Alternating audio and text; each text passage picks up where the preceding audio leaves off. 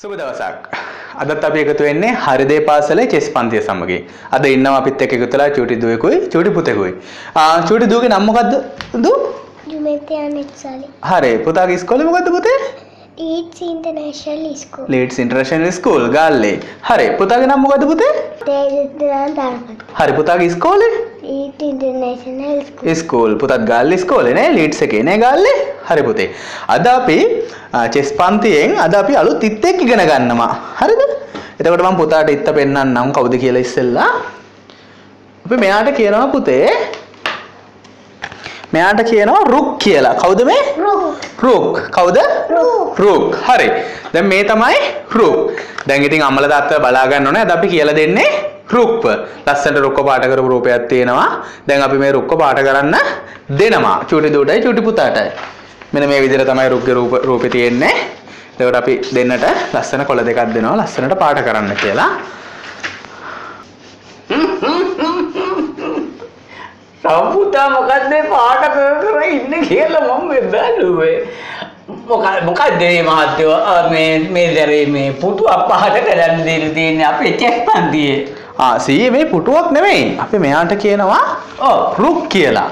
එයාට කියන්නේ රුක් කියලා. සීයට මතකද දන්නේ අපි ගිය සතියේ ගන්නවා. ගිය සතියේ කලින් සතියේ මෙයාට අපි කිව්වා කිං කියලා. ඒක මට අවදට මතකයි මගේ මහත්තයෝ. එතකොට සීයේ අපි මෙයාට කිව්වා ක්වීන් කියලා.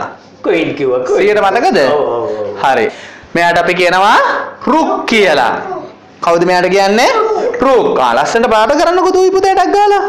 අපි සීයේ රුක් කියලා කියන්නේ මේ චෙස් ගේම් එකේ අපි සේනාධිපති කියලා කෙනෙක් හිටිය යුද්ධෙදී. සේනාව බාරව ඉන්න කෙනා. සේනාව බාරව ඉන්න කෙනාට කියන්නේ රුක් කියලා. ඒ කියන්නේ අපි චෙස් ගේම් එකේදී අපි යාට කියන්නේ රුක් කියලා. ඇත්තටම යුද්ධයකදී ඉන්නවා නම් එයා තමයි සේනාධිපති. ඒ කියන්නේ රුක් කියන්නේ තනිකර බල කොටුවක් වගේ සීයේ. මට තේරෙනවා. සීයට මතකද දන්නේ නැහැ.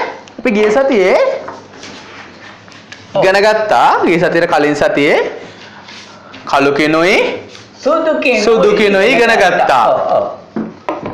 සීයට මතකද? මට මතකයි. මගේ පුතාලා දෙන්නත් දන්නවා මේ සුදු කිනුයි කළු කිනුයි කියන්නේ. එතකොට සීයේ මේ කළු ක්වීන් මේ සුදු ක්වීන්.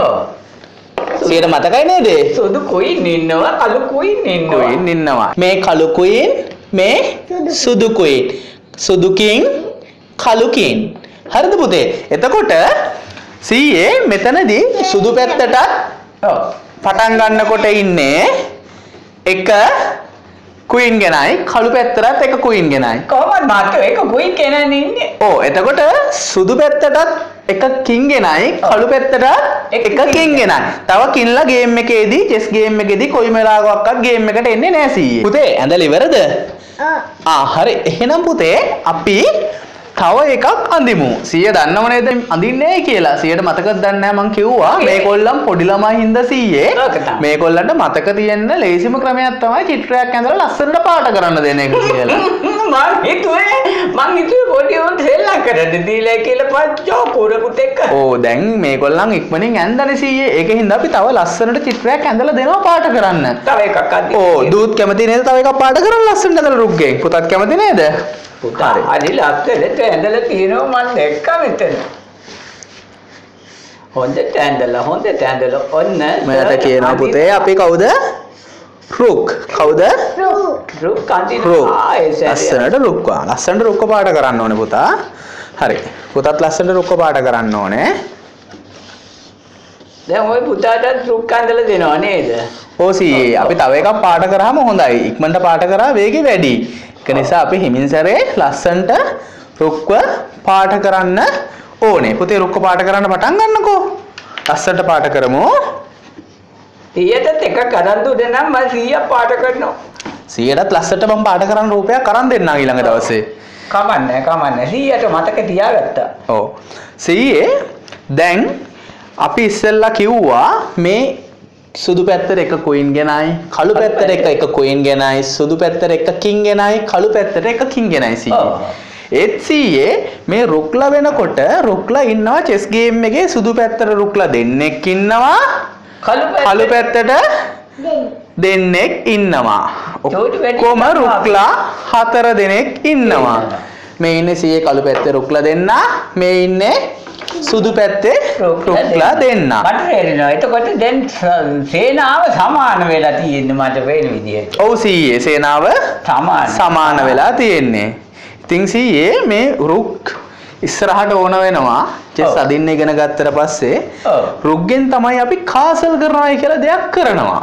කාසල් කරනවා කියන්නේ සීයේ කින්ව ආරක්ෂිත ස්ථානයකට අරගෙන යනවා. රුක් තමයි යන්නේ රජාව. ඔව් සීයේ රුක්ව තමයි රජාව අරන් ගිහිල්ලා ආරක්ෂිත තැනට ගෙනියන්නේ. ඒකට අපි කියනවා කාසල් කරනවායි කියලා. මම සීයට ඉතින් තව ටික දවසකින් කාසල් කරන්නේ මොකද්ද කියලා දෙන්නම් සීයට. කොහෙත් ඉතින් හැම රටකම රජාව ගෙනියන්නේ ඉතින් මේ ආරක්ෂක තැනකට. ඒගොල්ලෝ තමයි. පුතාලා හොඳට ඔක ලස්සනට පාඩම් කරන්න ඕනේ. සීයට මම ඉතින් ආයි චුට්ටක් මතක් කරන්නම්කෝ. මේ ඉන්නේ කිං.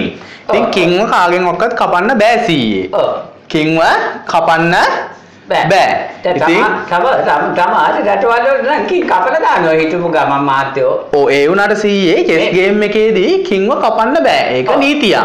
නීතියරම් වැඩ මේකොල්ලා. දැන් එතකොට මාත්‍යෝ ඔක මට කිව්වා මට මතකයි මේ චෙස් ගේම් එක ආවේ කොහෙන්ද කියන එක කිව්වා මට මතක නැති වගේ ටිකක්. ඔව් සීයේ මේ චෙස් ගේම් එක ආවේ සීයේ ඉන්දියාවේ ඉඳලා.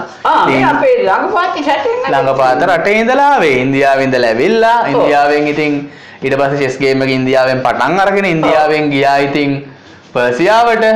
පර්සියාවෙන් ගියා එංගලන්තෙන් තමයි අපට ආවේ. මං 100ට කිව්වා මතකද දන්නේ නැහැ 100ට මේ රජතුමාගේ ඔටුන්න නැති වෙලා කුරුසයක් ආවෙත් එංගලන්තේ තියපු හින්දායි කියලා. එංගලන්තේ රජිනා රට පාලනය කරනවා කියපු හින්දා. පුතා ලස්සනට ඕක පාඩම් කරන්නකෝ. මම මේ කල්පනා කරේ මහත්තයෝ ඉන්දියාවෙන් ඉඳලා බකස් කාලේ මෙහාට එන්න පුළුවන්කම තියෙද්දි පර්සියාවෙන් ගිහිල්ලා තව කොහෙද එංගලන්තෙට ගිහිල්ලා තමයි මේක ඇවිල්ලා තියෙන්නේ. ඔසියේ එංගලන්තේ මුලටම පර්සියාවට ගියේ පර්සියාවේ යුද ආක්‍රමණ හින්දා ඒවත් එක්කම මේ ඉන්දියාවෙන් මුලටම ගියේ පර්සියාවට. ඉතින් පර්සියාවෙන් ඊට පස්සේ මුස්ලිම්වරු හරහා අරාබියේ මුස්ලිම්වරු හරහා මේක යනවා වෙළඳ මාර්ගයෙන් එංගලන්තෙට. එංගලන්තෙට ගිහිල්ලා එංගලන්තෙදි ඉතින් මේ ක්‍රීඩාව පොඩ්ඩක් සංශෝධනය වෙලා මොකද එංගලන්තේ පාලනය කරේ රජිනක් නේ. ඉතින් රජිනක් ඉන්න හින්දා රජතුමාගේ බලය අඩු කරලා රජතුමාගේ ඔටුන්න අයින් කරලා ඒ වෙනුවට ඉතින් රජතුමා පල්ලියට විතරක් සීමා කරනවා ක්‍රිස්තියානි පල්ලියට. රජතුමා පල්ලියට සීමා කළා. ඉතින් ඒ වෙනුවට සංකේතයක් දෙනවා ඔටුන්න අයින් කළා කුරුසේ. ඔව් එතකොට රජිනගේ ඔටුන්නක් තියෙන්නේ එංගලන්තේ රජින තමයි බලවත් හින්දා. ඉතින් රජින කපන්න පුළුවන්. හැබැයි රජතුමාව කපන්න බෑ. මට තේරෙනවා. එතකොට සීයේ මේ ඉන්නේ රුක් කියන්නේ ඉතින් සේනාධිපති. රුක් තමයි මේ රජතුමාව නිතරම ආරක්ෂා කරන ආරක්ෂිත ස්ථාන වලට එක්ක යන්න පුළුවන්. අපි ඒකට කියනවා කාසල් කරනවායි කියලා. කාසල් කරනවා. ඒක මම 100ට තව ඉස්සරහට කියලා දෙන්නම්. එතකොට දැනට 100 මතක තියාගන්න ඕනේ සේනාධිපතියෝ 7 දෙනෙක් ඉන්නවා. සුදු පැත්තට දෙන්නයි කළු පැත්තට දෙන්නයි. එතකොට සේනාධිපතියෝ දෙන්න තමයි කිංව ආරක්ෂා තැනකට අරගෙන යන්නේ ආරක්ෂා කරන්න හැම ඉත්තටම පුළුවන් සීයේ. නමුත් මොකද එතකොට මහත්තයාට කරනවා කාසල් කියන්නේ රජුව ආරක්ෂිත ස්ථානයට රැගෙන යාම. අපි සිංහලෙන් ඒකට කියන්නේ වාසල්ගත කිරීම කියලා. වාසල නම් අපිට හොඳට ඔය කියන්නේ රජමාලිගාවක් ඇතුළට ගෙනියනවා කියන එක තමයි සීයේගේ අදහස. ඔව් රජ වාසලනේ. වාසල්ගත කිරීම. අර අනිත් එක මම මතක තියාගත්තා හොඳට පාසල් කරනවා වගේ. ඔව් ඒ පාසල් කරනවා කියන්නේ සීයේ ඉංග්‍රීසියෙන්. හරි දැන් මේ චූටි පුතායි ලස්සනට ලොක්ක පාඩම් කරලා තියෙන්නේ. ඒක තමයි. හරි අපි දැන් පාඩම් කරලා ඉවරනාට පස්සේ අපි තව ඉත් එක්ක ඉන්නවා. අපි ඒත්වත් අද ඉගෙන ගමු සීයේ. සීයත් පොඩ්ඩක් ඉන්නකෝ යන්න නැතුව. ඔව් දැන් එතකොට අපිට ඉත්තෝ ඉවරයි. හරි පුතේ චුට්ටක් ඉන්න. උගන්වලා තියෙනවා අපේ සර් දැන් මේ ඔව් දැන් මේ වෙනකොට සීයේ කිංව උගන්වලා තියෙනවා. එතකොට 1යි. කුයින්ව උගන්වලා තියෙනවා. එතකොට 2යි. රුක්වත් උගන්වලා තියෙනවා 3යි. අපිට තව ඉගෙන ගන්න තියෙන සීයේ තව ඉත්තෝ 3 දෙනයි. ඔක්කොම චෙස් බෝඩ් එකේ 6 දෙනෙක් ඉන්නවා. ඔව් මට තේරෙනවා. පුතාලා ඉවරද? ලස්සනට පාඩම් කරලා තියෙනවා. නේ? දු ලස්සනට චිත්‍ර පාඩම් කරලා තියෙනවා. දෙපැත්තටම ඇඳලා පාඩම් කරලා දෙපැත්තටම ඇඳලා ලස්සනට පාඩම් කරලා තියෙනවා. ඔව්. හරි පුතාගේ එකක් දෙන්නකෝ බලන්න. මේ ලස්සනට පාට කරලා තියෙනවා. මේ දෙවෙනි රූපේ. සීයේ. ඔව් හරිම ලස්සනයි මේ ලස්සනට පාට කරලා තියෙනවා. දැන් බබලුවේ සර් මේක විදල්වා අපේ අපූර්වයට පාට කරලා තියෙනෝනේ මේක. ඕ සීයේ. ඕක ලස්සනට පාට කරාම මේගොල්ලන්ට මතක හිටිනවා. සීයම් පොඩ්ඩක් බලන්නකෝ පුතේ මේ කවුද? රූප්. අන්න බලන්න අපේ දරුවට මතක හිටියා හොඳටම.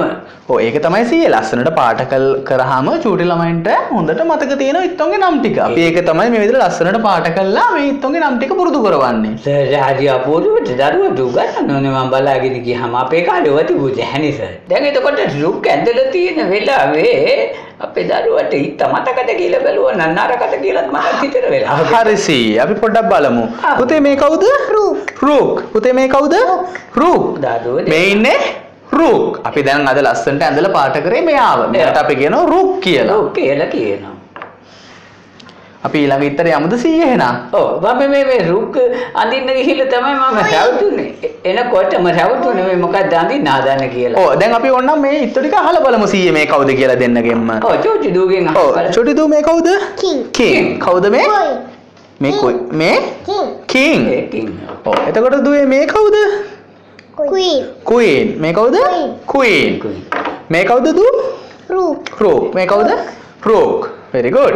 පුතේ මේ කවුද? King. පුතේ මේ කවුද? King. නිකන් කින්නේ මේ පුතේ ඔකට කියන්නේ කඩු කිං කියලා. දැන් බලන්නකො 100 අහන් ඉඳලා 100ට පුළුවන් ඔය දෙන්නට වඩා හොඳට. මේ කවුද? කලු කිං. කවුද? කලු කිං. දුවේ මේ කවුද? කලු queen. හොඳයි. කලු queen. මේ ඉන්නේ කලු queen. මේ ඉන්නේ කලු රූක්. කවුද මේ ඉන්නේ? කලු රූක්. මේ ඉන්නේ කලු රූක්. අපි එහෙනම් ඊළඟ විතර ඉගෙන ගමු පුතේ. හොඳයි? සීයා අපි ඊළඟ විතර ඉගෙන ගමු ලස්සන. ඔව් දැන් එතකොට දරුවට පාට කරන්න දෙන්නවද ඊළඟ එකත්? ඔව් සීයේ ඊළඟ විතරවත් පාට කරන්න දෙනවා සීයේ. දෙන්න දරුවට දෙන්නටම දෙන්න දෙකක් ලස්සනට පාට කරන හන්දා මේ බලන්නකෝ අපූර්වට පාට කරපු හන්දා. අපි කියනවා මෙයාට බිෂොප්. මෙයාට කියනවා බිෂොප්. මෙයාට කියනවා සීයේ බිෂොප්. මෙයාට කියනවා දුවේ බිෂොප්. මෙයාට කියනවා පුතේ බිෂොප්. දැන් මම බිෂොප්ව ලස්සනට පාට කරන්න දෙන්න හදන්නේ. මේ තමයි බිෂොප් පාට කරන්න දෙන රූප දෙක මම ලස්සනට පාට කරන්න දෙන්නට දෙනවා. හරි ලස්සනට පාට කරන්න ඕනේ.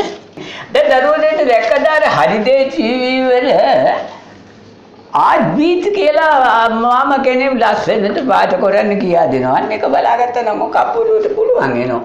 දැන් චූටි පුතාට නම් හැබැයි මොම අපූර්වට පුළුවන් ගතියක් තියෙනවා. දැන් එතකොට මේ කවුද සර් පාට කරන්නේ මොකද්ද මේ ඉතගේ නම කිව්ව මතකත් නෑ. ඔය පාට කරන්නේ සීයේ බිෂොප්. බිෂොප් තමයි පාට කරන්නේ. ඔව්. බිෂොප්. සීයේ මේ ඉන්නේ බිෂොප්. මේ ඉන්නේ පුතේ බිෂොප්. මේ ඉන්නේ පුතේ බිෂොප්. එතකොට පුතේ පාට කරන්නකො ලස්සනට. මේ සුදු බිෂොප්ලා දෙන්නෙක් ඉන්නවා. කළු බිෂොප්ලා දෙන්නෙක් ඉන්නවා. සුදු බිෂොප්ලා දෙන්නයි කළු බිෂොප්ලා දෙන්නයි. ඔව්. සුදු බිෂොප්ලා දෙන්නයි කළු බිෂොප්ලා දෙන්නයි. සීයේ මේ බිෂොප් අඳුර ගන්න හෙල ලේසි. මේ බිෂොප් කට අරගෙන වගේ තමයි කොයිලාවෙත් ඉන්නේ. ඔව්. ඒක වෙනම කටක් දාලා තියෙනවා. ඔව් බිෂොප් කොයිලාවෙත් බඩගින්න වගේ තමයි සීයේ ඉන්නේ. කට අරගෙන වගේ ඉන්නේ. බිෂොප් අඳුර ගන්න හෙල ලේසි කට අරන් ඉන්න හින්දා. කෑම කන්නේ වෙන්නේ නැති කට අරගෙන බලන් ඉන්නේ. මේ රූපෙත් කට අරගෙන ඉන්නේ සීයේ. ඔව්. මේ ලස්සනට කට අරන් ඉන්නවා බිෂොප්. බඩගින්න වගේ තමයි ඉන්නේ. බිෂොප් එකේ ඉන්න අඳුර ගන්න පුළුවන් වෙනවා. ඕනේ කෙනෙකුට පුළුවන් වෙනවා. දැන් මතක තියාගන්න ඕන හන්ද මම ආයෙ සැරයක් මේ නම අහගන්න ඕනකමක් වුණා මට අතන මේ සේනාධිපතිගේ බිෂොප් කට අරන් ඉන්නේ බිෂොප්. මෙයාට අපි කියනවා සේනාධිපතිට කියනවා රූක්. එයාට කියන්නේ රූක් කියලා. රූක් කියලා. මේ ඉන්නේ කිං. ඔව් සුදු කිං. ඔව්. මේ ඉන්නවා කළු කිං. ඉන්නවා. මේ ඉන්නවා කළු කොයින්. මෙයාට කියනවා කළු රූක්. කළු බිෂොප්. දැන් එතකොට හිත ඔක්කොම අපි කීයක් තියෙනවද මගේ මහත්තයෝ මෙතන 4යිද හරිද? ඔව් එක වර්ගයකින් 4යි. ඔව් 4 ගාන ඉන්නවා. සුදු ඉත්තෝ දෙන්නයි රුක් සුදු රුක්ලා දෙන්නයි කළු රුක්ලා දෙන්නයි සුදු බිෂොප්ලා දෙන්නයි කළු බිෂොප්ලා දෙන්නයි ඔක්කොම 100 චෙස් බෝඩ් එකේ ඉත්තෝ ඉන්නවා 32ක් මගේ අම්මා ඒවා 100ට මම ඉස්සරහට කියලා දෙන්නම් ඉත්තෝ ගොඩාක් ඉන්නවා තව ඉගෙන ගන්න මට එතකොට 100ට එතකොට 32ක් මතක තියාගන්න හැකියිද කියලා ඒ වුණාට 100 අපිට ඉගෙන ගන්න තියෙන්නේ ඉත්තෝ 6 දෙනායි ඒකයි ඉත්තෝ 6 දෙනා ඉගෙන ගන්න තියෙන්නේ ඒ 6 දෙනාගෙන් තමයි 32 හැදිලා තියෙන්නේ 6 නම් ප්‍රශ්නයක් නැහැ මොකද මට ළමයි තින්නේ 6යිනේ 100ට දැන් ළමයි 6ක් ඉන්නවද ඕක දුසින් භාගයක්නේ ඔය මහත්තයෝ දැන් තමයි ඔය එක්කෙනයි නැත්තම් දෙන්නයි වැරදිලා දෙන්නෙක් හිටියොත් මිත්තන් නැත්තම් එක පැටියෙක්ම තමයි යන්නේ මන් දන්නේ අපේ කාලේ ගත්තාම අපේ අම්මලා අප්පලාට අපේ ගෙදර 13 දෙනෙක් නේ මහත්තයෝ හැබැයි ඔය 100 දැන් කියන්නේ ඉතින් පුංචි පවුල රත්තරන් කියලා මොන පිස්සු විකාරයද මහත්තයෝ පුංචි පවුලට කොහෙද ගෙදර තියෙන වැඩ ටික කරගන්න විදිහක් නැතුව ලගලන්නේ එකයි ඉන්නේ යාකා ඒ දරුවා ඉස්කෝලේ අරගෙන දක්කගෙන යන්න එපා අම්මයි තාත්තයි දෙන්නෙක්ම ඉතින් කොහෙද ගෙදර වැඩ ටික කරන්නේ 4 දෙනෙක් 6 දෙනෙක් හිටියා නම් එහෙම අසයි තමයි ආපෝ පුදුම වැඩක් වෙලා තියෙන්නේ දැන් නම් 6ක් කියන්නේ ඉතින් වටින ගාණක් මහ වස්තුවක් තමයි මම නම් කියන්නේ ඒක ඇත්ත 6ක් කියන්නේ ඉතින් ලොකු ගාණක් නේ හරි දෙන්නම ලස්සනට පාට කරලා තියෙනවා සීයේ. අපි රූප දෙක පොඩ්ඩක් අරගෙන බලමුද සීයේ? අපි බලමු. ලස්සනට පාට කරලා තියෙනවනේ. ලස්සනට පාට කරලා තියෙනවා. ඒ අර අපේ චූටි දූ තමයි මේක පාට කරලා තියෙන්නේ. ඔව් චූටි දූ පාට කරපු එක තමයි මේ. අර බලන්නකො ලැජ්ජාවෙන් අපිට නෝ චූටි දූ. චූටි දූ මෙයාගේ නම මොකද්ද? බිෂොප්. හරි මේ අපි චූටි පුතා පාට කරපු එක ගන්නවා දැන්. මේ තියෙන්නේ චූටි පුතා පාට කරපු එක. පුතේ මෙයාගේ නම මොකද්ද? බිෂොප්. හොඳයි. දැන් අපි සීයා ඊටු ටික චුට්ටක් මතක් කරගමු. ඔව් ආයි මුලින් ඉඳලා. මම 100ට පොඩ්ඩක් මතක් කරන්නම් 100ට නේ අමතක වෙන්නේ. මේ සුදු කිං. මේ කළු කිං. අපි දෙන්න පොඩ්ඩක් පැත්තකින් තියෙනවා. මේ ඉන්නේ සුදු ක්වීන්. මේ ඉන්නේ කළු ක්වීන්. අපේ දරුවගෙන් අහමුද ඊළඟ එක? අපේ දරුවෝ දන්නවද කියලා බලන්න. මේ ඉන්නේ කවුද? සුදු රොක්. මේ කවුද? රොක්. මොන රොක්ද කියලා කියන්න ඕනේ. කළු රොක්. මේ ඉන්නේ සුදු රොක්. මේ ඉන්නේ කළු රොක්. එතකොට සීයේ මම මේ දෙන්නත් අහන අපි බලමු පුළුවන්ද කියලා. මේ කවුද? කළු බිෂොප්. මේ කවුද? සුදු බිෂොප්. මේ ඉන්නේ සුදු බිෂොප්. මේ ඉන්නේ කළු බිෂොප්. 100ට මතකයි නේද දැන්? ඔව් මට මතකයි. මම මේ බැලුවේ අපේ දුවේ පුතයි කොච්චර ලස්සනට පටලවා ගන්න නැතුව කියනවාද කියලා මේක. ඒක තමයි සීයේ 100ත් අදින් පටලවා ගන්න නැතුව මතක තියාගන්න ඕනේ. මොකද චෙස් ඉගෙන ගන්න අපිට වයසක් නැහැ. ඕනද වයසකදී අපිට චෙස් ඉගෙන ගන්න පුළුවන්. 100ට තාම වුණත් පුළුවන්. ඕනනම් ඉන්ටර්නැෂනල් චෙස් ටූර්නමන්ට් එකකට ගිහිල්ලා චෙස් අදින්න. මගේ අම්මෝ මට දාම් බෝඩ් එකක් දුන්නා නම් එහෙම පිලුම් ගහලා පෙන්නන්නේ. චෙස් අදින්න පුළුවන් 100. අවුරුදු 60ට එහා කට්ටියටත් අපේ වෙනම තරඟ තියෙනවා. අපි ඒකට යන්න කොහොම හරි හරියට චෙස් ටික ඉගෙන ගත්තොත් අපිට පුළුවන් අවුරුදු 60න් ඉහළ චෙස් ටූර්නමන්ට් එකක් සෙල්ලම් කරන්න ගිහිල්ලා. පොඩි කට්ටියට වෙනම අවුරුදු 7න් 15 5න් 15 7න් 15 අර අපේ 9න් 15 11න් 15 කියලා තර්ක තියෙනවා ඉතින්. ඒක හින්දා ප්‍රශ්නයක් වෙන්නේ නැහැ සීයේ. ඉතින් 60ට ඉහළ කට්ටියටත් චෙස් සෙල්ලම් කරන්න පුළුවන්. මම මේ කල්පනා කරේ මහත්තයා අර අපේ පොඩි දූලේ ගෙදර පොඩි උදෙන්න චෙස් පැදින්න පැත්තකින් තියලා එහෙම එකක් දන්නේ නැහැ. මේ ෆෝන් එක තාත්තගේ අරගෙන ඕකම ගේම් ගහනවා ගේම් කියනවා විතරයි. ඔව් ගේම් තමයි සී දැන් ඉතින් පොඩි කට්ටිය කොහොමද සෙල්ලම් කරන්නේ? ඒ උනාට ඉතින් අපි චෙස් මේකේ ගන්නවට පස්සේ ගේම් ගහන එක නතර කරන්න පුළුවන්. ගේම් ගහන්න හොඳ නැහැ. ඉතින් සීයේ අපි අද හරිදේ ටීවී පාසලේ චෙස් පන්තිය අපි අදට නවත්තනවා. ඉතින් අපි ඊළඟ දවසෙත් අලුත් ඉත්තෙක් අදින්න ඉගෙන ගමු. පාට කරලා ලස්සනට ඉත්තෙක්ව ඉගෙන ගමු. ඔව් ඒ ඉත්තගේ නම එදාටම බහම කියනවද? එදාටම කියන්නම් සීයේ ඉත්තගේ නම නැත්නම් 100ටත් අමතක වෙනවා. පොඩි දෙන්නටත් අමතක වෙනවා. ඒකෙන්ද අපි එදාටම ඊළඟ ඉත්තව ලස්සනට පාට කරලම නම කියමු. ඔව් ඒක හොඳයි. දැන් අපිට හල්ටි ඒත් තාම චූටි පුතාලා දූලට පාට කරන්න හැකි ඒ ඉතව මොකක්ද කියලා. ඒක තමයි සීයේ. මම දන්නවා. එහෙනම් මාතෝ මං කලින් ගියට කමක් නැද්ද? කමක් නැහැ සීයේ. එහෙනම් මගේ පැටියෝ මං යනවා එහෙනම්. සීයේ යනවා ටටා බයි.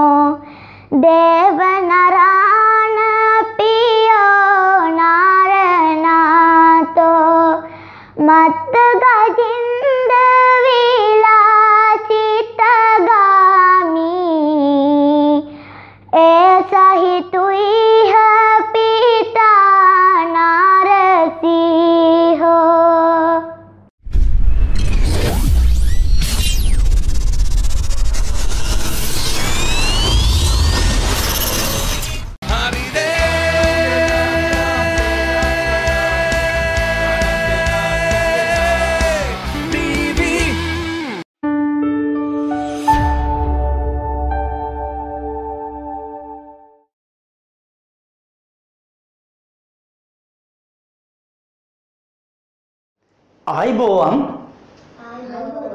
ආයිබෝවන් ගුරුතුමා. කවුද මේ? සෝමසිරිත් ඇවිල්ලා තියෙන්නේ කාලෙකින්. කොහොමද සෝමසිරි ඉතින්? අනේ හොඳින් ඉන්න ගුරුතුමා.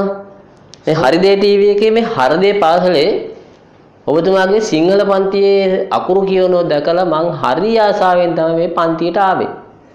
අනේ බලන්නකෝ අපේ මේ ලොකුුන්නේ හිටත් අද අසනීප වුණානේ. ඉතින් සෝමසිරි ආපු එක හරිම සතුටුයි.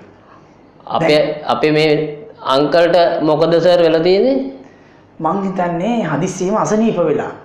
නැත්තම් ලොකුුන්නේ මේ සිංහල පාඩම වරද්දන්නේ නැහැ. ඉතින් අද ඒ අඩුව සෝමසිරි පුරවනවානේ. ඒ නිසා අපි සිංහල පාඩම අද සෝමසිරි ඉන්න නිසා අපි සන්තෝෂයෙන් කරන්න පුළුවන්. බොහොම හොඳයි ගුරුතුමා. එහෙමනම් සෝමසිරි අපි දැන් සිංහල පාඩම පටන් ගන්න තමයි සූදානම්. හොඳයි එහෙනම් අපි පටන් ගමුකෝ. අපි සෝමසිරි අපි ගිය සතියේ කතා කරේ සිංහල අක්ෂරමාලාවේ අකුරු කීයක් තියෙනවද කියන එක තමයි අර අපේ මේ ලොකු නැහෙර ප්‍රශ්නයක් වෙලා තිබුණේ. ඉතින් අපි කිව්වා සිංහල හොඩියේ අකුරු 60ක් දැනට තියෙනවා. තව ඉස්සරහට සමහර විට මේක දෙගුණයක් වෙන්නත් පුළුවන්. සමහර විට ඊට වඩා වැඩි වෙන්නත් පුළුවන්. එහෙම මටත් මතකයි ගිය සතියේ එහෙම එකක් කිව්වා කියලා. ඔව්. ඉතින් අද අපි කතා කරන්නේ සිංහල හොඩියේ මේ අකුරු 60 ගැන. ඒ අකුරු 60 තියෙන වර්ග කිරීම ගැන තමයි ටිකක් අපි අද කතා කරන්න යන්නේ. මට කියන්නකෝ බලන්න පහන් සිංහල හොඩියේ එක වර්ග කිරීමක් තමයි මේ සංඥක අකුරු. කීයක් තියෙනවද කියලා? 5යි. ඔව් සිංහල හොඩියේ සංඥක අකුරු තියෙනවා 5ක්. හැබැයි පුංචි ගැටලුවක් තියෙනවා අපිට මේ සිංහල හොඩිය උගන්වනකොට සමහර වෙලාවට අපි දැකලා තියෙනවා පුංචි දරුවෝන්ගේ පොත්වල ලියලා තියෙනවා සංඥක ලයන්නක් තියෙනවා කියලා. හැබැයි ඉතින් අපි දැනගන්න ඕනේ පුතේ සංඥක ලයන්නක් නම් සිංහල හොඩියේ නෑ. මොකද ගුරුතුමා සංඥක මොකද? සංඥක ලයන්න කියලා ලයන්නක් උගන්වනවා. හැබැයි සිංහල හොඩියේ සංඥක ලයන්නක් නෑ. මොකද අපේ සිංහල හොඩියේ තියෙන්නේ දන්තජ ලයන්නකුයි මූර්තජ ලයන්නකුයි විතරයි. එතකොට ඔය අපි සමහරවිට සංඥක ලයන්න කියලා කියන්නේ මොකද්ද?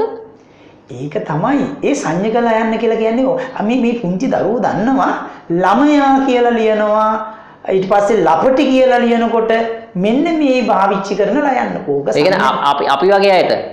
ඕ අන්න හරි. එතකොට දැන් මේ අහන්නකෝ හැබැයි ඒක වරදවා තේරුම් ගන්න හොඳ නෑ. සංඥක ලයන්නක් සිංහල හොඩියේ නෑ. තියෙන්නේ මූර්ධජ ලයන. ඔය මූර්ධජ ලයන්නට තමයි ගොඩක් අය පටලව ගන්න මේක සංඥක. සංඥක අකුරු 5යි තියෙන්නේ ගා ජ ඩ දා බ කියන බලන්න. ගා ජ ඩ දා බ. ලක්ෂාන් කියන බලන්න. ගා ජ ඩ දා බ.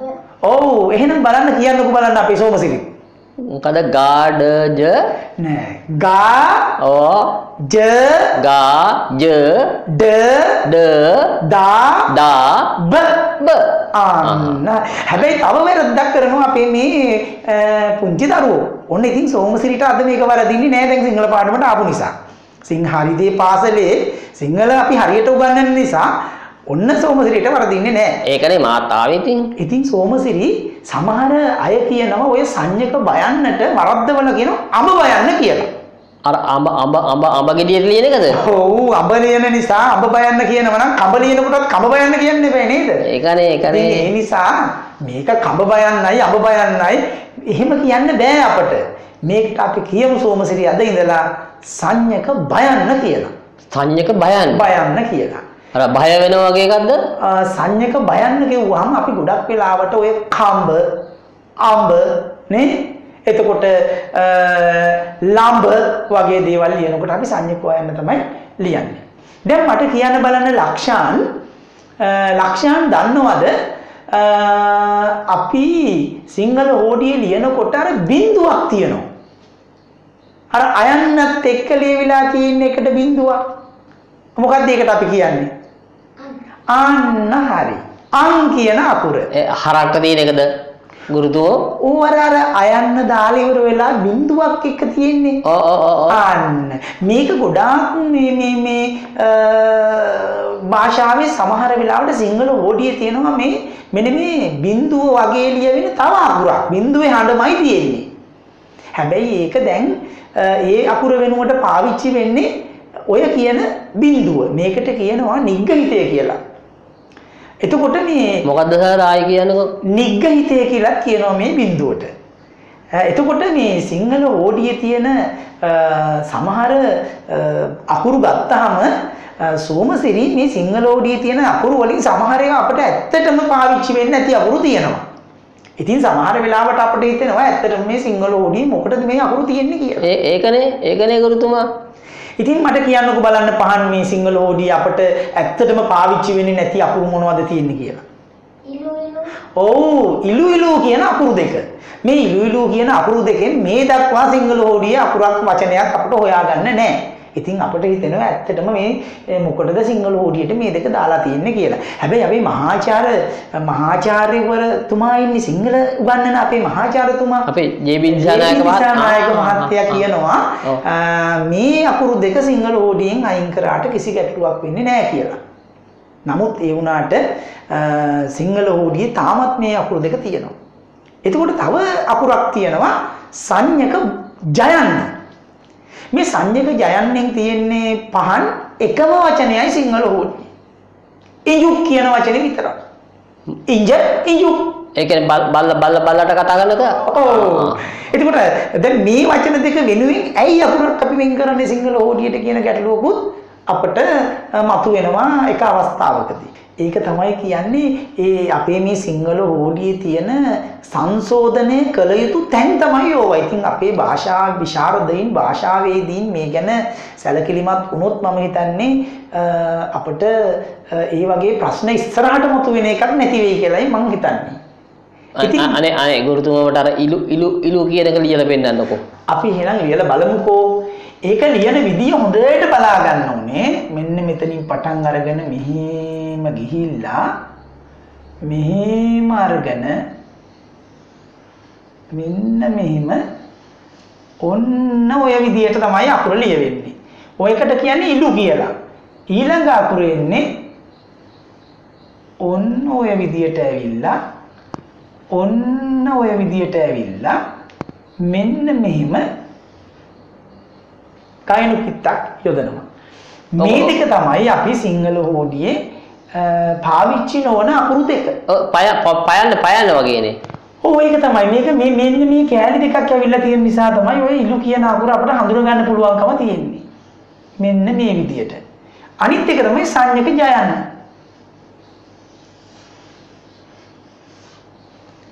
ඔන්න ඔය අකුර. මම අර ලක්ෂයන්ගෙන් අහපු ප්‍රශ්නේ මෙන්න මේ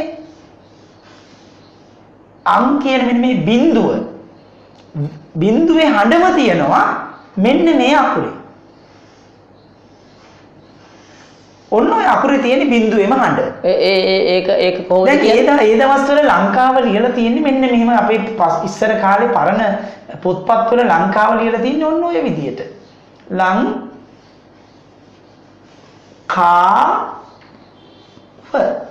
ඉතින් සමහර අය මේක වරද්දවලා ලබකාව කියලා වර්තමානයේ අය මේක උච්චාරණය කරනවා. ඇත්තටම මේක බිඳුව වෙනුවට තමයි පාවිච්චි කරන්නේ. නමුත් බිඳුව දැන් අපිට තියෙන නිසා මේ අකුර සිංහල හෝඩියේ තවදුරටත් තියන්න ඕනද කියන ගැටලුවක් අපිට එනවා. එතකොට ගුරුතුමා බිඳුව කොයි කාලේද ආවේ? බිඳුව එනකොට ඇත්තටම බිඳුව අපේ මේ සිදත් සංග්‍රහ හෝඩියේ තිබුණා.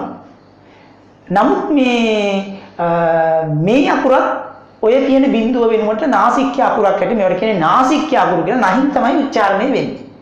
මේ දෙකෙන්ම වෙන්නේ එකම දෙයක් නම් මේ දෙකෙන් එකක් අපිට පාවිච්චියේ අඩු අකුර මෙන්න මේ අකුර අයින් කිරීමේ වරදක් නැහැ කියලා තමයි මගේ යෝජනාව නම් සිංහල හෝඩියේ. එතකොට ගුරුතුමා මේක අකුරු අඩු වෙනවනේ එතකොට 60න්. දැන් ඉංග්‍රීසි හෝඩියේ අකුරු 26යි නේ හැමදාම තියෙන්නේ.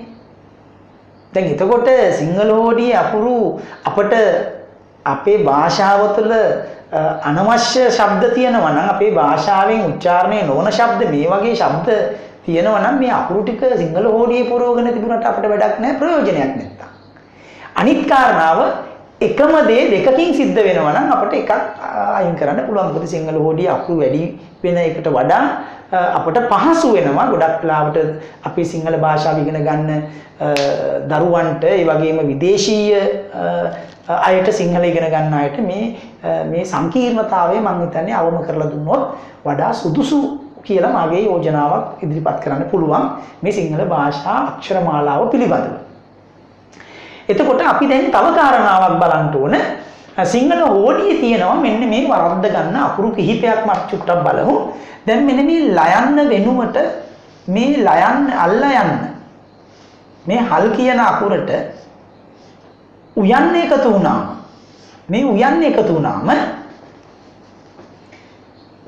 වුණාම අපි අපේ හැදෙන්නේ ලූ කියන අකුර. ඔන්න ඔය අකුර තමයි හැදෙන්නේ. දැන් එතකොට ගැටලුවක් එනවා අපට මෙන්න මේ ලයන්නට මෙන්න මේ අල්ලා යන්නට ඌ එකතු වුණාම හැදෙන අකුර මොකක්ද? අනේ සර් ඒ ලයන්න මොකද්ද? මෙන්න මේකට තමයි මම කිව්වේ මූර්ධජ ලයන්න කියලා. මේක සංඥක ලයන්න කියලා සමහර වෙලාවට සමහර දරුවෝ ඉගෙනගෙන තියෙනවා. සමහර අය වරද්දව ගන්නවා. මෙන්න මේකට තමයි අපි මූර්ධජ ලයන්න කියලා කියන්නේ. ඉතින් මේකට උයන්නේ එකතු වුණාම අපි මේ විදියට අකුර ලියන්නේ නැහැ. මෙහෙම ලියලා නැහැ. අපි එහෙම අකුරු ලියන්නේ නැහැ. ඒ නිසා මේ වෙනුවට අපි ලියන්නේ සෝමසිරි හොඳට අද ඉගෙන ගන්න. මේ වෙනුවට අපි ලියන්නේ මෙන්න මේ අකුර. මෙන්න මේ අකුර. සෝමසිරිට මතක ඇති එළුවා අපි ලියනකොට ලියන්නේ එළුවා අපි ලියන්නේ මෙන්න මේ අකුර. බෑ. තවත් සිංහල හෝඩියේ අකුරක් තියෙනවා. මෙන්න මේ අකුරු දෙක. මෙන්න මේ අකුරයි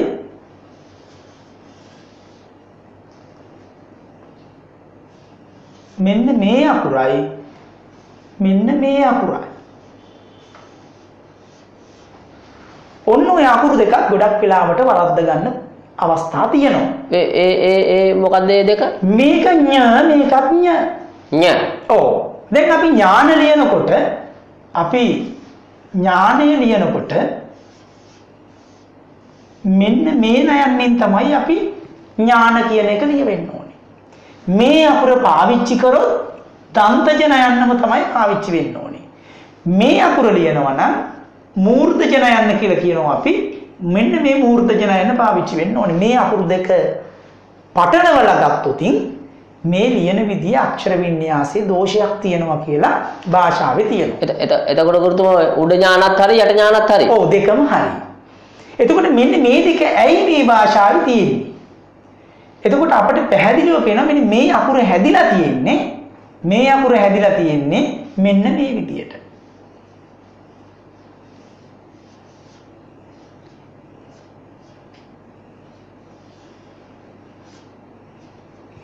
මෙන්න මේ අකුර ඔය අකුරු දෙකේ එකතුවෙන් තමයි මෙන්න මේ අකුර හැදිලා තියෙන්නේ. මේක හැදිලා තියෙන්නේ මේ අකුරු දෙකේ එකතු වෙයි. අර 60ට අයිතිද ඔක ගුරුතුමා? දැන් මේ අකුර නෑ සිංහල හෝඩියේ. ඔව්. මේක තියෙනවා සිංහල හෝඩියේ. ඒකෝනේ මේක පාවිච්චි වෙනවා. නමුත් මේකයි එකතු වුණා මේ දෙකම සිංහල හෝඩියේ තියෙනවා. මේ දෙකම සිංහල හෝඩියේ තිබුණට මේක සංඥක ජයන්න මේක අල් ඥයන්න. එතකොට මේ දෙක එකතු වෙලා තමයි මේ කියන ඤ අකුර හැදෙන්නේ. එතකොට මේ අකුර අපි පාවිච්චි කරනවා මෙන්න මේ නයන්නත් එක්ක. මේක ගොඩක් වෙලාවට වරද්ද ගන්නවා. එක පැත්තකින් බැලුවාම ටිකක් පුංචි සංකීර්ණතාවයකුත් තියෙනවා මේ භාෂා ඉගෙන ගන්නකොට. ඉතින් මේ ඉගෙන ගන්න දේ හරියටම ඉගෙන ගන්න නම් හරිදේ පාසල නැරඹිය යුතුයි. ඒකනේ මම මේ හරිදේ පාසලට ආවේ. ඒකනේ ඒක සිංහල ඉගෙන ගන්න හරිදේ පාසල ඊටාම වැදගත් වෙනවා සෝමසිරි. අපි දැන් ඊළඟට අපි චුට්ටක් බලමු මේ සිංහල හෝඩියේ තියෙන සමහර අකුරු ගත්තාම සමහර වෙලාවට මෙන්න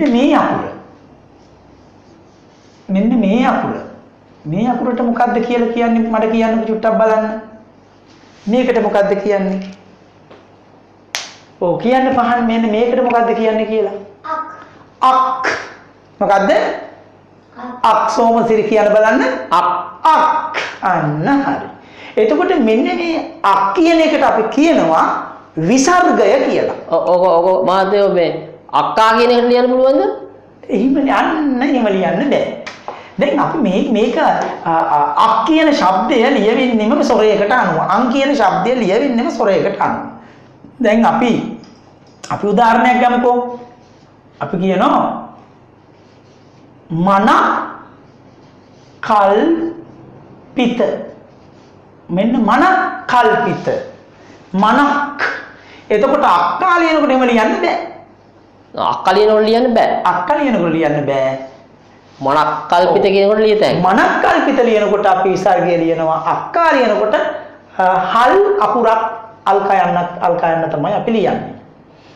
දැන් එතකොට සෝමසිරිට මොනවද තියෙන තව ප්‍රශ්න? නෑ මම අදාගෙන ගොඩක් ලොකු දෙයක් නේ. ඒකනේ.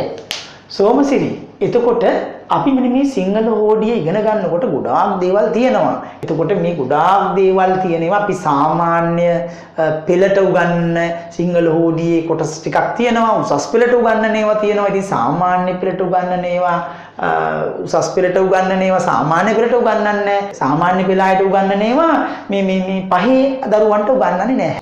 සිංහල හෝඩියේ නම් අකුරු 60යි. ඒ අකුරු 60 අපි මෙන්න මේ කියපු විදියට නාසික්‍ය අකුරු තියෙනවා. ඒ වගේම සංඥක අකුරු තියෙනවා. නේද? දැන් සංඥක අකුරු මම ආයෙ හොතින් සංඥක අකුරු කීයක් තියෙනවද කියලා? කීයක් තියෙනවද බලන්න ලක්ෂාන් කියන්න. පහක් තියෙනවා. පහ. නේද? දැන් ඔන්න ඉතින් අමතක වෙන්න හොඳ නෑ. දැන් හදිසියවත් හරිදේ පාසල බලලා ගිහිපු සෝමසිරිගෙන් ඇහුවොතින් පොඩි ළමයෙක් ඇවිල්ලා සිංහල හෝඩියේ මොනවද මේ සංඥක අකුරු කීයක් තියෙනවද කියලා? පහයි. හරි. එතකොට තමයි අපි ඉගෙන ගත්තා කියලා කියන්නේ ඉගෙන ගන්න දේවල් හොඳට මතක තියාගන්නත් ඕනේ. නේද? අනිත් එක තමයි භාෂාව ලියනකොට අපි භාෂාව හරි පරිස්සමෙන් පාවිච්චි කරන්න ඕනේ. මොකද ගොඩාක් අය කරන්නේ භාෂාව වර්ධනය කරන එක. ඒකනේ ගුරුතුමා මේ අපි දැන් විෂයන් ගොඩක් කරනෝනේ සිංහල ඕනමනේ. ඕ හැම එකටම සිංහල මාධ්‍යයෙන් කරන ශිෂ්‍යයින්ට මේ සිංහල භාෂාව ගොඩක් වැදගත් වෙනවා. මොකද ප්‍රශ්න අහන්නේ සිංහලෙන්, අපි උත්තර ලියන්න ඕනේ සිංහලෙන්. නේද? එතකොට අපි උත්තරයක් සිංහලෙන් ලියනකොට අපේ හිතේ තියෙන උත්තරේ අපි කොලයක අකුරු වලින් ලියන්නේ. එතකොට හිතේ තියෙන දේ කොලයකට ලියනකොට අපි භාෂාව හරියට පාවිච්චි කරේ නැත්නම් වෙන්නේ අපි ලියන දේ වර්ධින්න පුළුවන්. ඒ කියන්නේ විෂයන් ඔක්කොටම සිංහල ඕන. ඒ නිසා තමයි මේ සෝමසිරි මේ සිංහල භාෂාව පොඩි කාලේ ඉඳලම හරියට උගන්වන්න කියලා කියන්නේ. අපේ අම්මලා හිතන් ඉන්න මේ අපි සිංහල හින්දා අපිට සිංහල පුළුවන් කියලා. නෑනේ. දැන් මොන බලන්නකෝ අපිට අපි සිංහල උණයි කියලා අපේ සිංහල භාෂාව කියන එක හරීම විධිමත්ව හරීම පිළිවෙලකට අපි පුංචි කාලේ ඉඳලා ඉගෙන ගන්න ඕනේ. දැන් අපි හිතමුකෝ මෙහෙම. දැන් අපිට එක ශ්‍රේණියේදී දෙක ශ්‍රේණියේදී තුන ශ්‍රේණියේදී කියනවා මම යනවා මම කනවා අම්මා ගියා.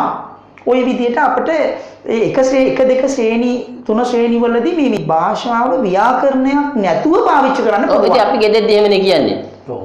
දැන් එතකොට ඒ වුණාට අපි හතර ශ්‍රේණියට යනකොට පහ ශ්‍රේණියට යනකොට ඊට ඉහළ ශ්‍රේණි වලට යනකොට මේ භාෂාවේ ව්‍යාකරණ කියන එක අකුරු කියන එක වරද්දන එක වරදක් කියන එක තමයි එතකොට වෙන්නේ විභාගෙදී ලකුණු අඩු වෙනවා. ඒ කියන්නේ ලියන එක එකක් අපි කතා කරන එක එකක්. ඕනේ. දැන් කතා කරනකොට අපි කතා කරන්නේ ව්‍යාකරණ කතා කිරීමේදීත් ව්‍යාකරණ තියෙනවා. නේද? දැන් පහළලා දන්නවනේ කතා කිරීමේදී යම් රීතියක් තියෙනවා. මොකද අපි ගෙදර යනවා. දැන් යනවා අපි ගෙදර කියන්නේ නැහැ නේ. නේද? එහෙම කියන්නේ නැහැ නේ අපි. යනවා අපි ගෙදර කියන්නේ නැහැ අපි. අර ඒකවත් අම්මා ගහයි අපිට. ඒක තමයි. අපි ගෙදර යනවා. හැබැයි ඒ වුණාට අපි ලියන වෙලාවේදී කියන්නේ කොහොමද? ලියන වෙලාවේදී අපි කියන්නේ අපි ගෙදර යමු. එහෙම නැත්තම් ගියමු. නේද? දැන් අහලා තියෙනවනේ අර සින්දුවකුත් තියෙනවා. තියෙන්නේ අර අපි දුවමු අපි පනිමු ගී කියමු අපි නටමු ඇත් පොරයට අපි ඇයවමු බාලවියට පානගමු චෝදින ගුරුතුමාට ෂෝක් කරන සින්දු කියන්න පුළුවන් නේද? ඉතින් ඒ නිසා ඉතින් අපි මම මේකයි කිව්වේ සිංහල භාෂාව හරි ලස්සනයි. ඉතින් සිංහල භාෂාව ලස්සනට උච්චාරණය කරන්න පුළුවන් නම් සිංහල භාෂාව ලස්සනට අපිට ලියන්න පුළුවන් වෙන්නේ මෙන්න මේ හරිදේ පාසලෙන් හරියට සිංහල ඉගෙන ගත්තොත් විතරයි. දැන් හරි වැඩක් කරලා තියෙන ගුරුතුමෝ දැන් මේ ෆෝන් වලට එනෝනේ මේ දැන් වෙන මොකක්ද එකක් සිංහල අකුරු නැතුව ඒ මොකක්ද ගුරුතුමෝ? දැන් ඇත්තටම මේ මේ මොනවද මේ දුරකථන ඒකට කියනවා ඉතින් සමහර අය කියන්නේ මේ දුරකථනය කියලා. මේකත් වැරදීනේ. ඒ මොකද්ද කියන්නේ? දුරකථනය. ජංගම දුරකථනය. මේකත් වැරදීනේ. බලන්න.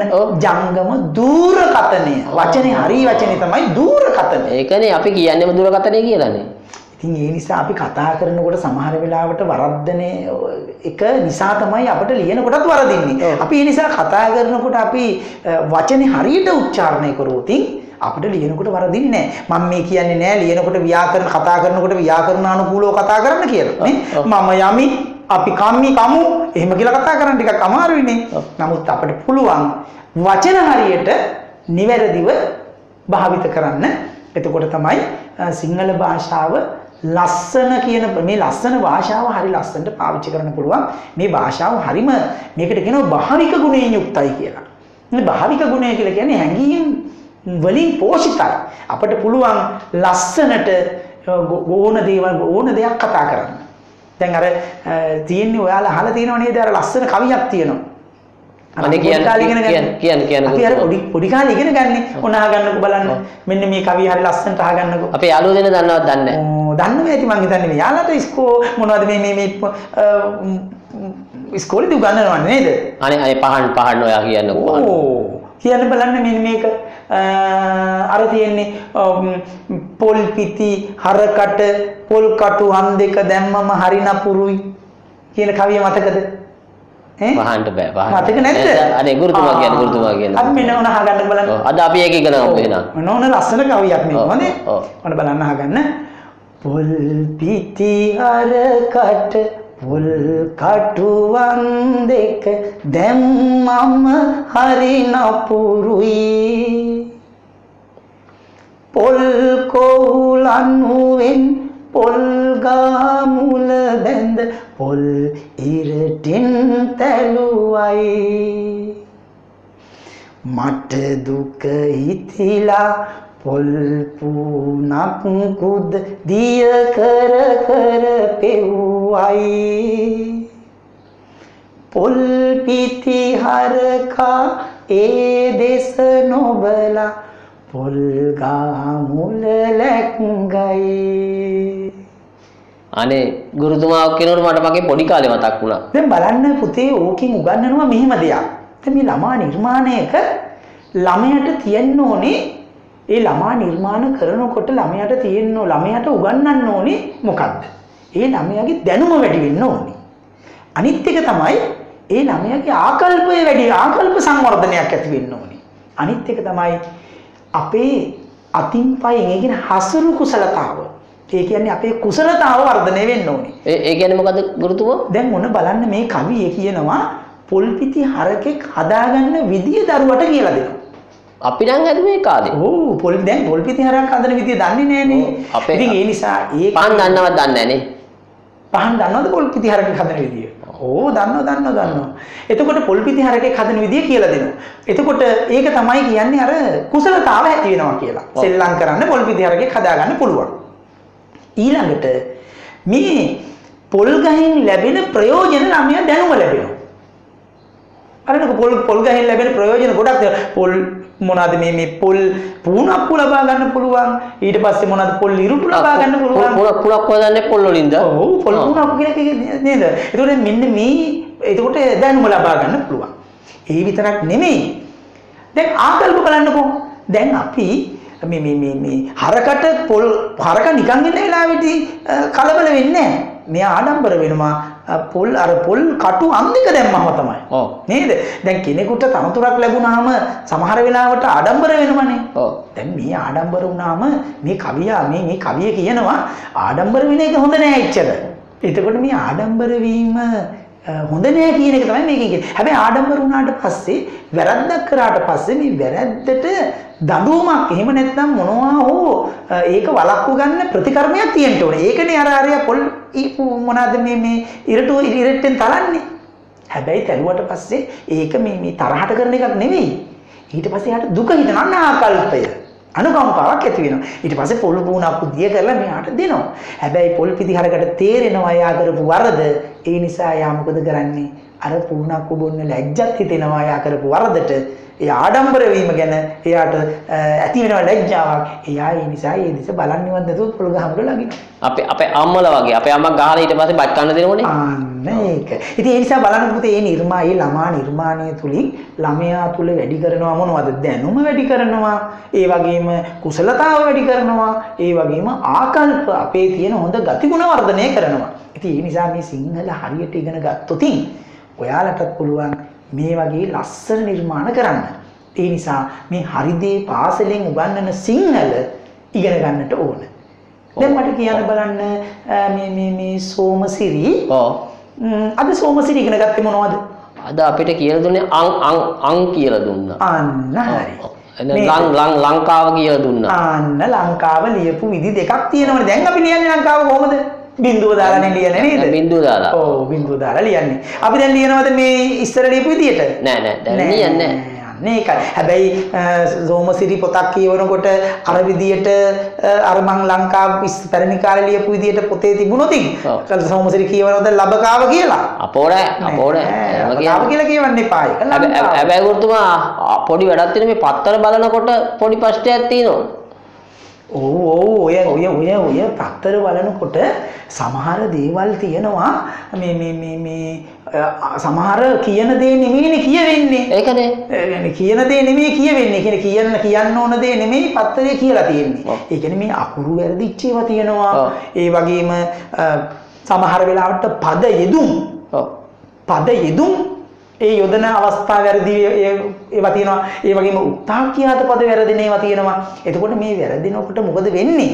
ඒව බලන්නේ නැත්තේ ඒක තමයි අපි මේ හරිදේ පාසලෙන් මේවා කතා කරනකොට මේ ගැන අවධානය යොමු නොකරපු අය අනිවාර්යයෙන්ම භාෂාව හරියට පාවිච්චි කරන්න පුරුදු වෙයි. එහෙම පාවිච්චි නොකරොත් අපි හරිදේ පාසලට ඒ වැරදි ගෙනල්ලා අපි මුළු රටටම පෙන්නනවා මෙන්න භාෂාව මේ වැරදි විදියට පාවිච්චි කරන එක හොඳ නෑ කියලා. අනේ ගුරුතුමා එහෙම කරන්න ඕන. ඔව් අපේ භාෂාව අපි රැක ගන්න නැත්නම් සෝමසිරි කවුද රැකගන්නේ? ඔව් ලංකාවේ විතරනේ සිංහල තියෙන්නේ. අන්න ඕක අපේ අර ලුකුන් නැහිගේ අදහසක් නේ. ඔව් ලංකාවේ විතරයිනේ සිංහල භාෂාව තියෙන්නේ. එතුමාටත් මේ ඕන වෙලා තියෙන්නේ සිංහල භාෂාව ඉගෙනගෙන එයාගේ මුණුපුරන්ලට සිංහල ටිකක් කියලා දෙන්න. එදා මං ආගෙන එදා ලොකුන් නැහැ කියනවා. ලොකුන් නැහැ නෙවෙයි අපේ සීයා. ඒකනේ. දැන් එතකොට බලන්නකො දැන් 100ට ඒ ලොකුන් නැහෙට රෝමසිරිගේ 100ට මේ භාෂාව ඉගෙන ගන්න ආසයි. ඒතර දැන් 100 ගිහිල්ලා භාෂාව කතා කරනකොට ඔන්න සෝමසිරිට හිතනවා භාෂාව ඉගෙන. ඉතින් මේ වගේ හරිදේ පාසල බලන හරිදේ පාසලේ සිංහල පාඩම බලන අපේ දරුදරියන්ට මේ භාෂාව ගැන ආසාවක් ඇති වුණොත් මං හිතන්නේ අපි කරන වැඩේ හරීම සාර්ථක වැඩසටහනක් බවට පත් වෙනවා. තව තිබුණා නේද සිංහල භාෂාවේ අකුරුතා වැඩි කරලා මොකක් හරි එකක් ආගෙන කියන අපේ ජේ.බී. දිසානායක ජේ.බී. දිසානායක අපේ මේ අදුරුතුමා අපේ මහාචාර්යතුමා සිංහල භාෂාව ගැන ඇත්තටම එතුමාට ලොකු කැක්කුමක් තියෙනවා සිංහල භාෂාව හරියටම මේ නිවැරදි කරන්න. අපේ කුමාරතුංග මුනිදාස මහත්තයාට තමයි ওই කැක්කුම මුලින්ම ඇති වුණේ. ඉතින් එතුමාගේ පරම්පරාව තාමත් මේ පොත්පත් ලියනවා කවි ලියනවා නමුත් ඒ වුණාට තාමත් මේ භාෂාව වරද්ද වැඩ කරන අය පත්‍රවලට ලියන අය ඉන්නවා. ඉතින් ඒ නිසා ජේ.බී. දිසානායක මහත්තයා කියනවා නැත්නම් අපේ මහාචාර්යතුමා කියනවා සිංහල භාෂාවේ අකුරු ඒ වගේම සිංහල භාෂාවේ පද හරියට පාවිච්චි කරන්නට ඕන කියලා. එතකොට එතුමා පෙන්නලා දෙනවා සිංහල හෝඩියේ තියෙනවා කියලා අකුරු 58ක්. දැන් 60ක් කිව්වේ? ඒ 60ක් කියලා කියන්නේ එතුමා මෙන්න මේ අකුරු දෙක මෙන්න මේ අකුරු දෙක කියන්නේ ඉලු කියන අකුරු දෙක එතුමා කියනවා සිංහල හෝඩියේ පාවිච්චි වෙන්නේ නැති නිසා සිංහල භාෂාව කතා කරන අයගේ මුවින් කිසිම වෙලාවක පිට නොවන ශබ්ද දෙකක් නිසා මේ ශබ්ද සංකේත දෙක මේ අකුරු දෙක සිංහල හෝඩියෙන් අයින් කරාට වරදක් නැහැ. හැබැයි ලේඛන රීතිය කියන පොතේ සඳහන් වෙනවා සිංහල හෝඩිය අකුරු 60ක්. හැබැයි මේ අකුරු 60 තමයි අපේ පාසල් පෙළ පොත්වලට නිර්දේශ කරලා තියෙන්නේ. මම දවසක් අහගෙන ওই ජේවිසානායක අපේ මහාචාර්යතුමා කියන මේ දැන් මොකද කම්පියුටර් වලට ඕන වෙලා තියෙනෝනේ අකුරු වගේක්. ඒක මොන හරි වෙනසක් කරලා තියෙනවද කියලා මොකක් හරි එකක් මට අහුණා කියන දවසක්. ඔව් අපේ මේ සිංහල හෝඩිය සමහර වෙලාවට සමහර අකුරු සිංහල හෝඩියේ අකුරු අද පරිගණකයෙන් පාවිච්චි කරන්න අවස්ථාව සලසලා තියෙනවා. ඉතින් අපි ගොඩාක් වෙලාවට කතා කරන්නේ සිංහල භාෂාව කතා කරනකොට සිංහලෙන් නෙවෙයිනේ. කොම්පියුටරේ කියාවි නේද හෑන්ඩ් ෆෝන් එක කියාවි. ඉතින් ඊට වඩා ලස්සනයි නේද ජංගම දුරකථනය. පරිගණකය ජංගම දුරකථනය. ජංගම දුරකථනය. අපි අද ඒක තමයි මම ඉගෙන ගන්නේ. අන්න මම දැන් කවුද අපේ මේ සෝමසිරි බලන්නකෝ සෝමසිරි මම දැන් කිව්වා ජංගම දුරකථනය කියලා. අන්න බලන්න සෝමසිරි ඉගෙන ගත්තා ජංගම දුරකථනය කියලා. අන්න එහෙම තමයි අද ඉඳලා මම කියන්නේ එහෙම තමයි. ජංගම දුරකථනය. එතකොට ජංගම දුරකථනය නෙවෙයි සෝමසිරි අපිට එතකොට කාට හරි කියන්න ඕනේ ජංගම දුරකථනය කියලා.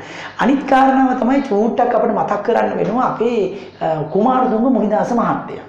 මේ කුමාරතුංග මුනිදාස මහත්තයා උත්සාහ කළා අපේ භාෂාවට ආපු වෙනත් භාෂාවල වචන ඒ භාෂාවලින් උච්චාරණය නොකර සිංහල භාෂාවෙන්ම උච්චාරණය කරන්න අලුත් වචන ටිකක් අපිට හඳුන්වා දීලා තියෙනවා. අපි ඒක මේ ලබන සතිය ගමු. මට පොඩි උවමනාවක් වෙලා. මට යන්න හැද දන්නේ නැහැ දැන් නේ. හරි. අපිට තව ඉස්සරහට අපි කතා කරන්න තියෙනවනේ නේද? අපි ලබන සතියේ කතා කරනවා. මාත් එනවා. කවුද? මේ අපේ කුමාරතුංග මුනිදාස මහත්තයා අපේ භාෂාවට අලුතින් හඳුන්වා දුන්නු ඉංග්‍රීසි භාෂාවල තියෙන සමහර වචන ඉංග්‍රීසියෙන් කතා කරන්නේ නැතුව ඉංග්‍රීසි සිංහල වලට මිශ්‍ර කරන්නේ නැතුව සිංහල භාෂාවෙන්ම වචන හදලා දීලා තියෙනවා අපිට මෙන්න මේ වචන වලින් සිංහල භාෂාවේ කතා කරන්න කියලා. අපි එහෙනම් ලබන සතියේ අපේ හරිදී පාසලෙන් සිංහල පාඩමෙන් අපි කතා කරන්න යන්නේ අන්න ඒ කාරණාව පිළිබඳව. එහෙනම් සෝමසිරි එන්න ඕනේ ලබන සතියේත්. හොඳ. එනවා. එතකොට දැන් අපේ මේ පහන් ලක්ෂණ සිංහල ඉගෙන ගත්තද? දැන් බලන්න සෝමසිරි ෂෝක් එකට සිංහල ඉගෙනගෙන මේ හරියටම මේ සිංහල කතා කරනවානේ දැන් හොඳට. සෝමසිරි ආපු එක ගැන ඇත්තටම අපිට මේ අපේ පොඩි කාලේ සිහි කරන්න සෝමසිරි ආපු එක ගැන අපි සන්තෝෂ වෙනවා සිංහල පාඩමට. මට දැන් වයස විදි 5කට කිට්ටුයි. ඒක තමයි. ඒ වුණාට සෝමසිරි අමතක වෙන්නේ නැහැ කාටවත්. දැන් ආයෙ සෝමසිරි ගැනම කතා කරයි අපේ පුංචි දරුවෝ. එහෙනම් ඉතින් මං යනවා. සෝමසිරිට එහෙනම් අපි යන්න අවසර දෙනවා. දැන් අපටත් යන්න ඕනේ. සිංහල පාඩම දැන් ඉවරයිනේ නේද? දැන් ඒ නිසා අපි හරිදී පාසලට ආයේ නැවත එන බලාපොරොත්තුෙන් අපි එහෙනම් සමුගන්නවා සෝමසිරි. එහෙනම් අයිබෝවන්